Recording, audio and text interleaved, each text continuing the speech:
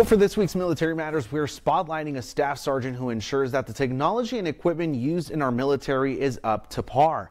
Meet Staff Sergeant Melvin Bullard. He is the PAC Operations non-commissioned officer in charge and a test parachutist for the Airborne Task Force at Yuma Proving Ground. Well, Staff Sergeant Bullard is originally from Marion, South Carolina, and enlisted in the Army in 2013.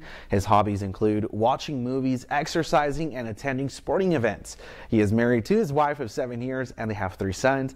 From 13 on your side, we want to thank you for your service, Staff Sergeant Bullard. Well, do you have someone you would like recognized? Let us know. Send us a picture or video telling us who they are, what they do, and why we should honor them.